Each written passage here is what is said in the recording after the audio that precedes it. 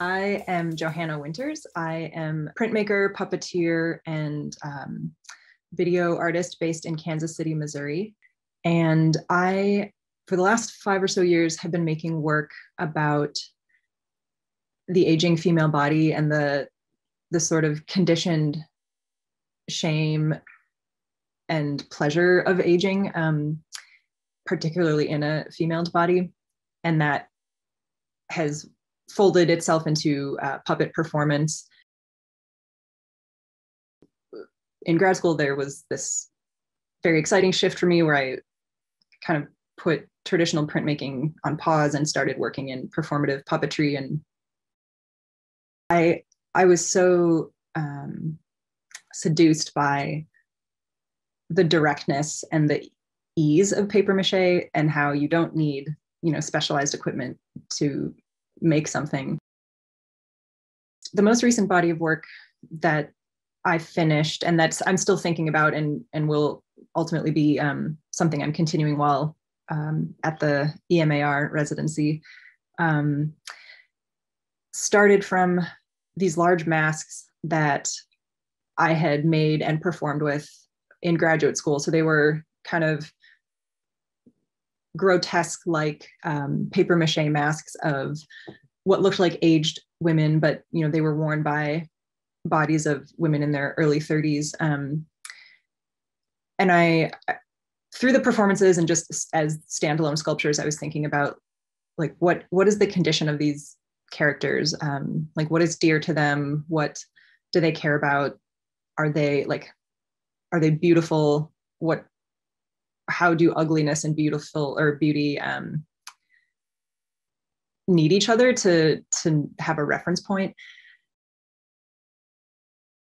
Looking through the masks, like my viewpoint as aware of the mask is the nostrils of this large head, and through that kind of skewed aperture, it's like a very narrowed periphery, and that viewpoint felt like maybe a significant lens that I could make videos through. And so I was thinking about filming videos from the perspective or the vantage point of this character who is pretending she's being watched because she so desperately, wants to be witnessed, but she knows that she is solitary. And so I made a little aperture out of masking tape and I started filming through that sort of portal.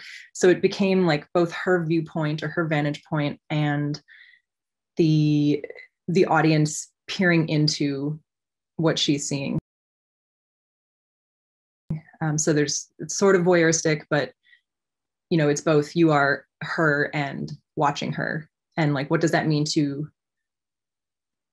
to be watched? And like just thinking about objectification, but also desire and longing. It all ties back to these anxieties around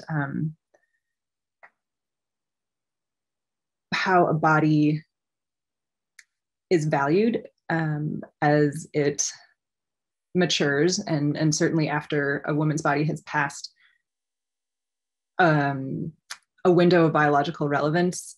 How does culture view that form, and how do you deal with the fear of becoming obsolete or perhaps invisible?